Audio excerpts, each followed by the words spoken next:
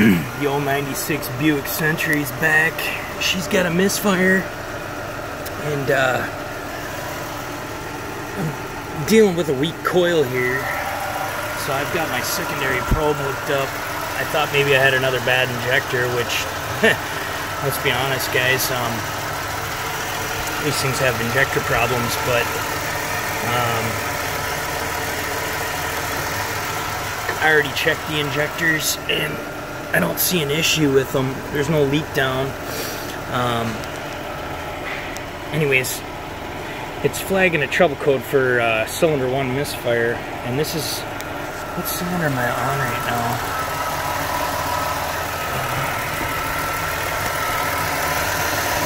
I am on cylinder number 2, capturing the secondary side.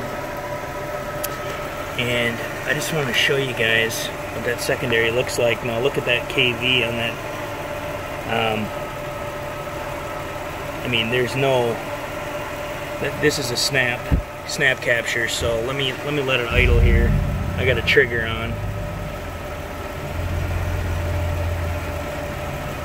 So that's our waveform on our secondary, and you can see we're not getting anything near what I'd like to see. No, it doesn't mean I'm saying the injectors are all good, but I don't like that. You can see here my spark KV there is just not real present. So let me go to another cylinder. Let's try cylinder 4. Now keep in mind, cylinder 4 is the companion cylinder to cylinder 1. You can see there. Let me pause this. So take a look at that, this dwell time, and notice the little ramp up right there. And then look at our KV again. A little better than the other cylinder. Here's our burn time. Alright, so let's do a couple snaps on cylinder 4 just to show you. There's our idle. Now let me snap it.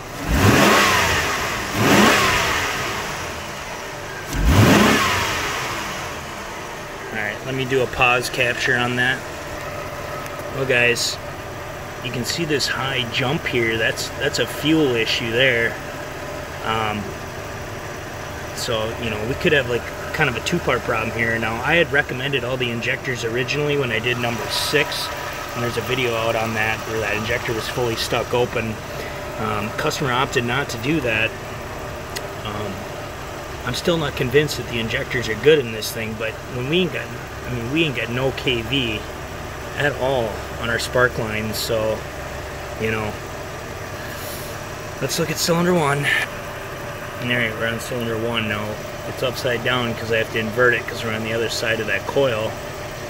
And again, you can see very low KV. Very low KV. Let me get a snap on this one. Hold on.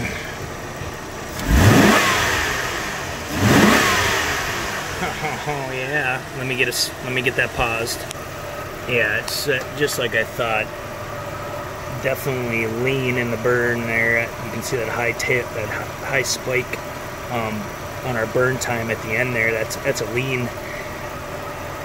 That's injection problem right there on cylinder 1. Are we on cylinder 1? Yes, we are. That is the cylinder it was flagging the trouble code for. Again, pretty low KV, but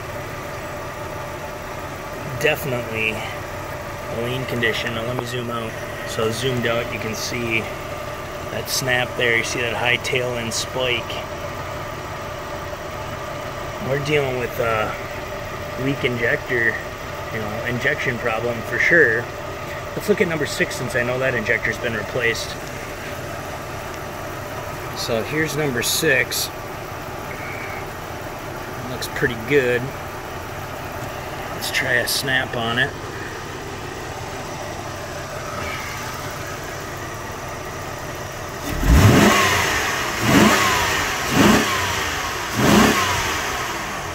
pause that.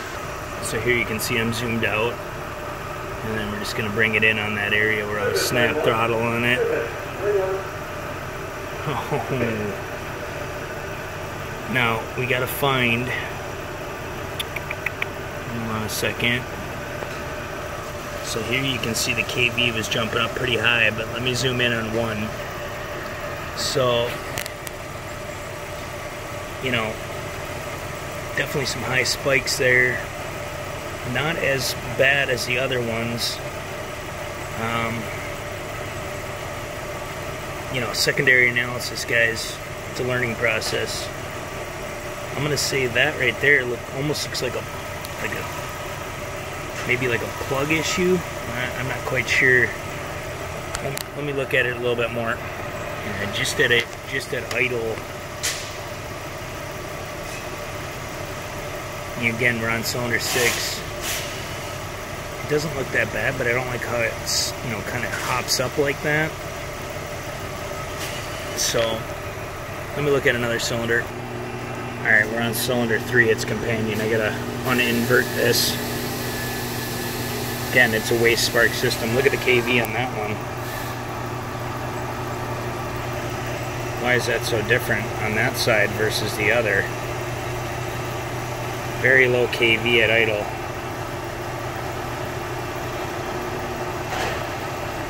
Very low KV. Let's try snap.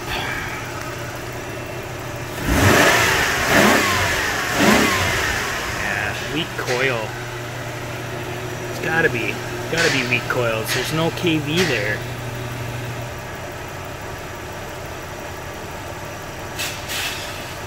Let me look at another coil.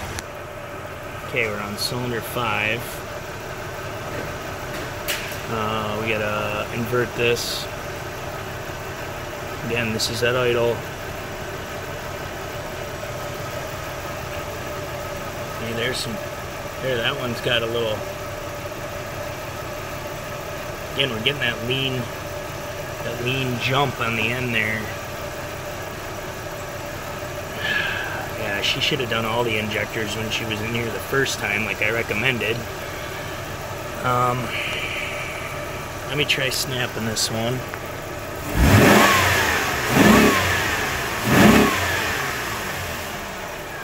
Alright, let me capture that.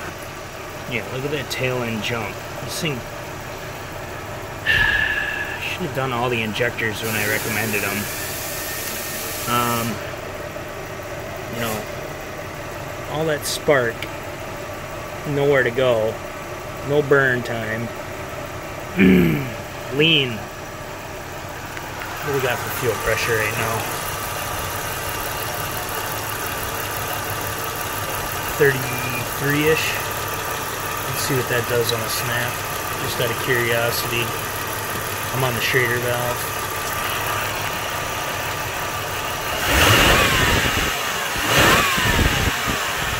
She's coming up.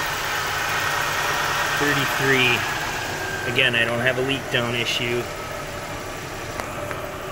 Alright, I'm back on cylinder 2. Let's see what that one's doing. Again, we're going to have to uninvert it. And again, low KV. So, you know, what's that spike into? Just under 30 kV. I'm on cylinder 2, which is a companion cylinder to cylinder 5. Let's see what that one does again. Sorry for the overkill, guys. It's just secondary. I like to look at it.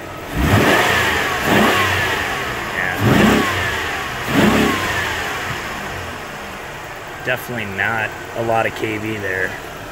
So we're dealing with kind of a two-part problem. Bad injectors, in my opinion, and weak ignition coils. Given the age of the vehicle, you know, obviously plugs and wires have been done already on this thing.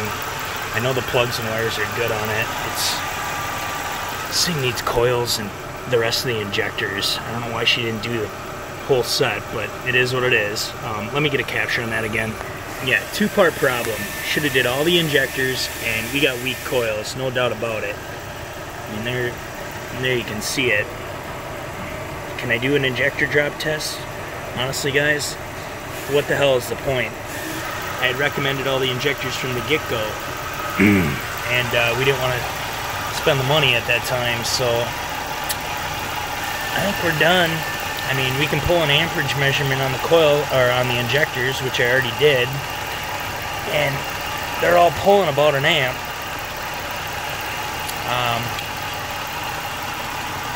You know, do we start with coils? I guess that would be an option.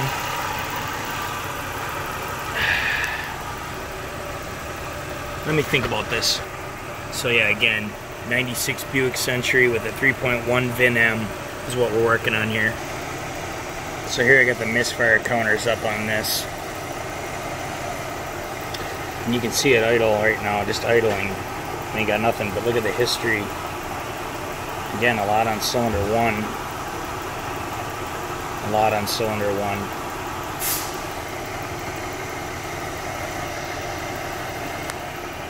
A couple on 5. Let's try snapping it. Come back down to idle.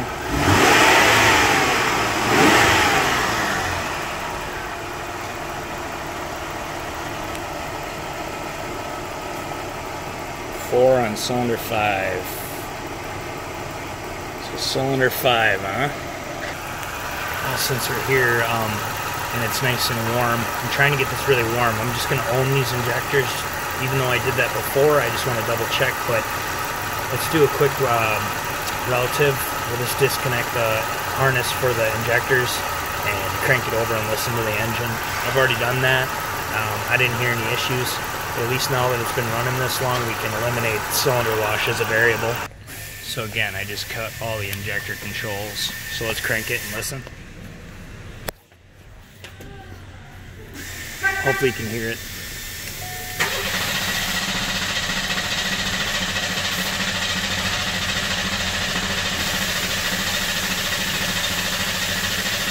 I mean, I hear a little bit.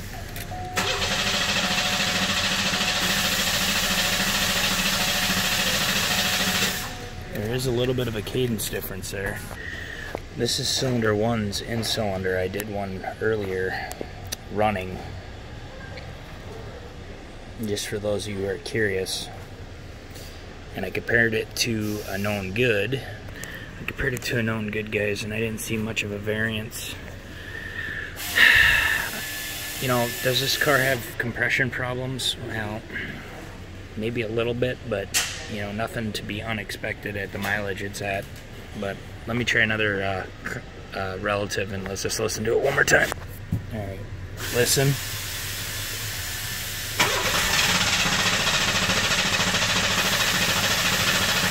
Sounds pretty consistent to me.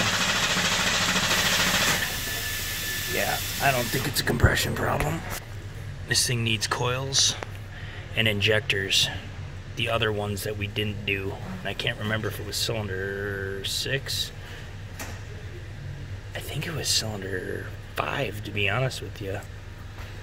Alright, real quick, down and dirty. A, B, C, D, E, all the way to K, right? We're on the harness. They're labeled right on the connector, real easy.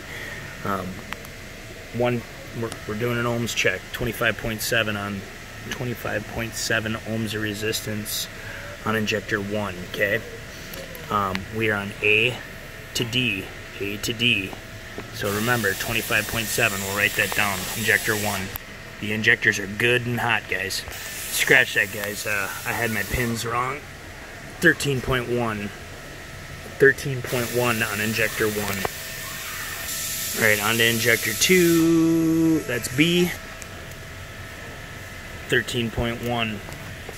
Injector 3 is C. 12.9. Injector 4, K. 13.2. Injector 5 is J. 12.9. Injector 6 is H. 13.2. two oddballs, cylinder 5 and cylinder 3. Cylinder 5 and cylinder 3. Now mind you, cylinder 5 and cylinder 3 are on the same bank as cylinder 1. Firing order is 1, 2, 3, 4, 5, 6. Let's take a look at our history. No misfires on 3. 2 on 5. A bunch on cylinder 1. Just out of curiosity. Cylinders 1 and 4 are companion cylinders. They share the same coil, just remember that. So, what does that tell you? Remember we had low KV? Should I do an injector drop test? I suppose. Again, the key's been on for a while, guys. Key on, engine off. No bleed down. Sitting static at about 40, 39, 40 PSI. So, do I suspect a fuel delivery problem? Well, let me check spec. Well, according to the old Snap-on, key on, engine off, fuel pressure should be 41 to 47. Let me cycle key. Alright, what do we got? Right around 40. And it says at idle, normal fuel pressure should be 3 to 10 PSI less than key on, engine off. Snap throttle pressure may increase but not drop. Show 3 to 10, and I think we were getting about 30, about 31-ish, and then she would come up. So, are we dealing with a fuel delivery problem from the fuel pump? No, we're dealing with weak spark and a couple bad injectors, which, if we're going in there, we're doing the rest of them. At least that's what I'm going to highly recommend to the customer, since I did already. So, I guess we can do a drop test quick on all the injectors just to get that out of the way. Check it out, this old girl's got injector balance testing built into her. Sweet! Alright, let's go in here. Ensure all fuel lines are connected. Yep. We're done with that. Please note that each injector can only be pulsed once per ignition cycle. Alright, here we go. Let's see what we get. Again, we got a little bit of bleed down there. Nothing too major, guys. I already checked the fuel pressure regulator. Ruled that out. I think the check valve in the pump is leaking just a hair, but I don't suspect a weak pump here. Let's try this. Okay. No pressure, 40-ish. Record fuel pressure reading, yep. So we're at, what, 40, just under 40 there. Continue.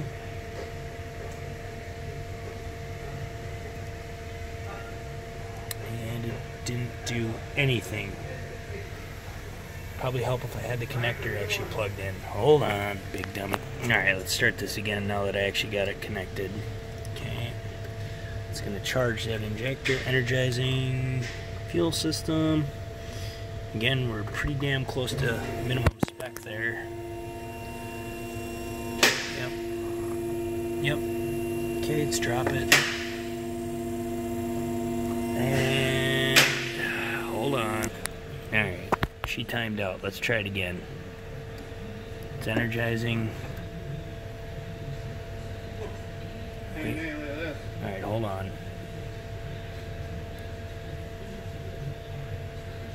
Oh, she ain't working. Oh, sorry guys, I got interrupted, and then I went ahead and ran Injector 2 before I started recording again. And Injector 2 worked. I don't know why Injector 1 didn't, so we'll come back to that. It dropped down to 35 from 40 on Injector 2, and I already noted it, so let's try Injector 3.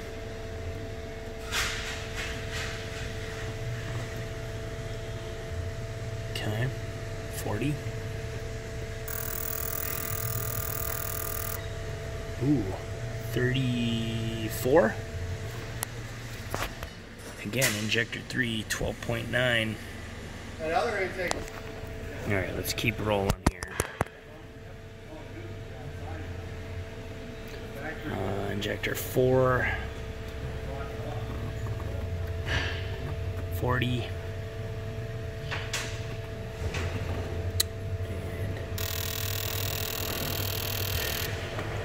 35. All right, on to number 5.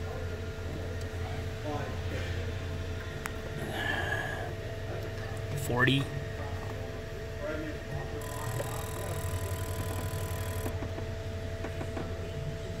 35. Okay. All right, number 6.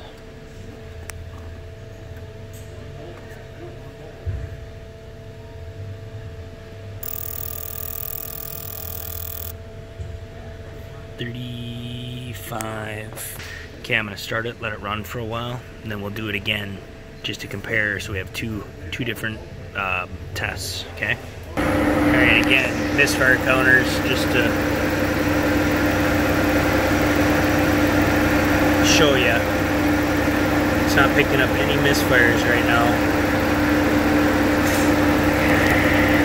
Just some quick data since I've got it up. She's idling. Take a look at some trims. You can see we're running -14 on our long term, about 0 on our short term. So she's running rich.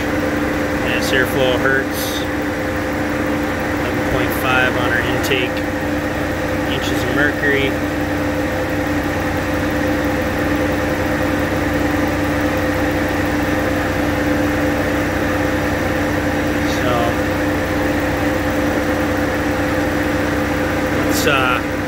Bring the RPMs up.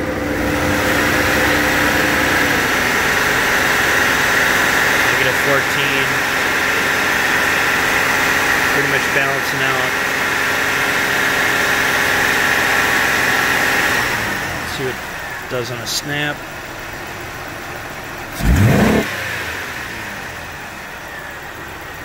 Mass airflow looks good. 28.9.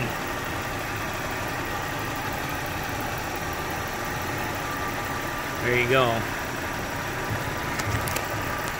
Second injector balance test. Hopefully injector 1 works this time. 40. There, it worked. Oh yeah. 34-ish, 33. Injector 2.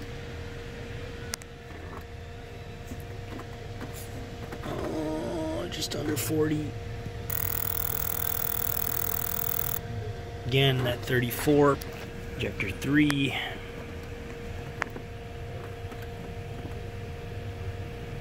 Just a hair under 40. 34.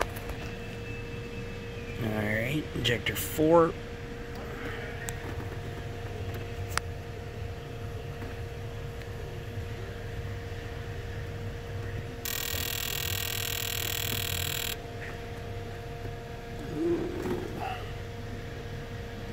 About 35-ish. Injector 5.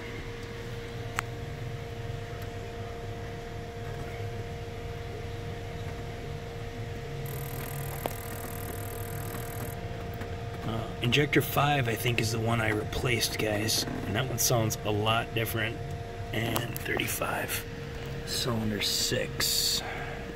Just listen to the difference. So cylinder 5 is the one I replaced because it was the back one here, if I remember right. Here we go. What do we got? 40. Listen to the difference. Oh, just under 35. Alright, results are in. I know we didn't do cylinder 1, but I'd imagine we're going to see the issue again. Cylinder 5 was the one we replaced. Yeah, cylinder 5 is the one we replaced, if I remember right. I'll have to double check on that, but I'm pretty sure it was. So, should have done all the injectors. Alright, real quick, guys. Amperage measurement. All of our injectors. Green traces to cylinder 1 control, and blue traces to cylinder 5, okay? I know I'm good, quote unquote. And there it is. There's the amperage ramp. What are we pulling there? A little under an amp. Something else I want to show you. Let me get the green trace out of the way. Look at that spike at the end of there. That injector's no good. So there you go.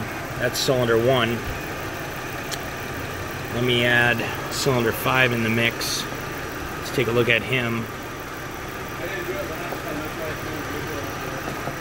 Yeah, you can see these amperage waveforms.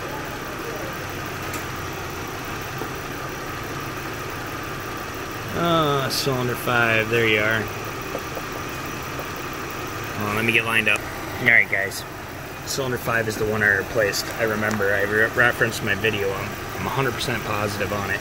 Look at this current ramp. Look at how nice little wing there. You see that on the ramp?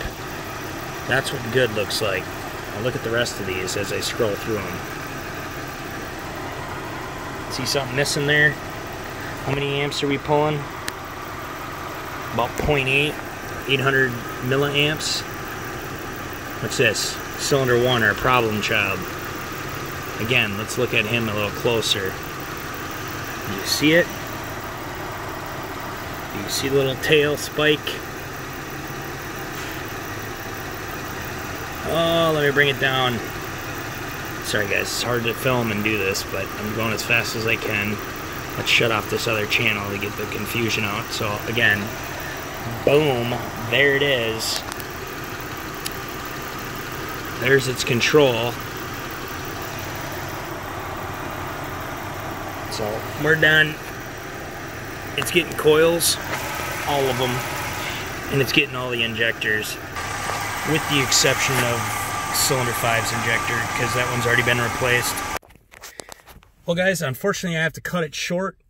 I hope you guys liked the video. Got some good captures on secondary, got some ignition and injector testing done. I'm confident in my call, guys. It's getting all the coils, all of them. We're doing the rest of the injectors like I said we should have done originally. I did get some captures on my scope. I saved them. You can actually see it. I don't know. Hopefully it caught it in this video, but if you look at cylinder 5, which is my known good, the amperage on it, the ramp, you see that nice bow, right? If you look at cylinder 1, the one with the most misfires, you'll see a little tail at the end of the amperage and at the beginning of the ramp, okay? I'll try to post that. I'm going to probably post it on Facebook, so if anyone wants to see it. Anyways, thanks for watching.